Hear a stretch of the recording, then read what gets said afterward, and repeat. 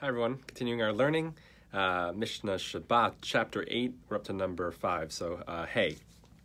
Okay, we're still dealing with the question of different items, when you can or cannot carry them. What is the minimum shi'ur, the minimum measure that would constitute one being liable for carrying it between domains?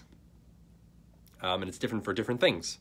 So we're continuing with a list of other kinds of items, and based on what they're for, it has to be an amount that's useful, that's a quality, and a quantity that someone would want to save and have a purpose for. Adama kechotam hamartzufin, divrei Rabbi Akiva. Red clay, enough for the seal of packing sacks, according to Rabbi Akiva.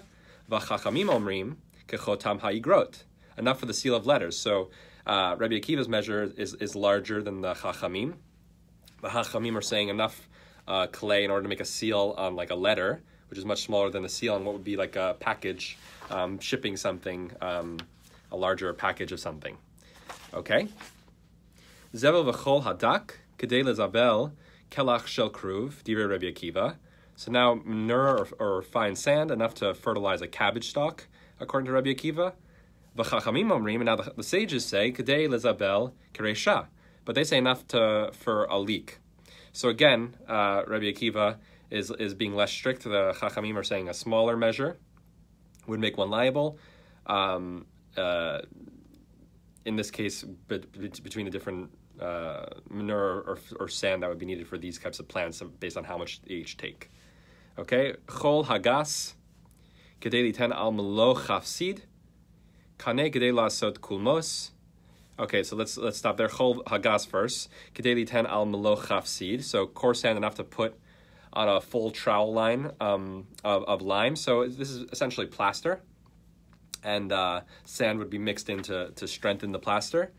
So there would need to be enough of that sand that it would be useful to mix into the plaster and to create plaster that's usable. Kane. So now we're dealing with a reed.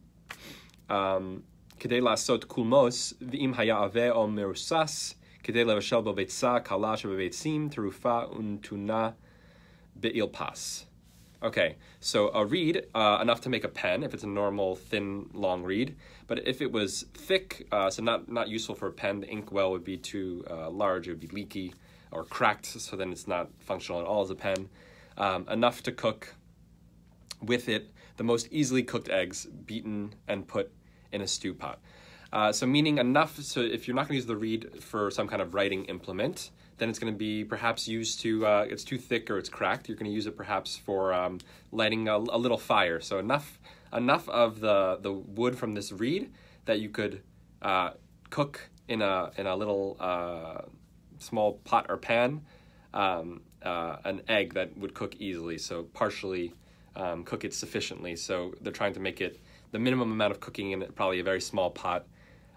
So whatever the reed would need to be that size for one to be biblically liable for carrying it between domains. Okay, good. We'll continue with Vav, with number 6 in chapter 8 next week. All the best. Bye.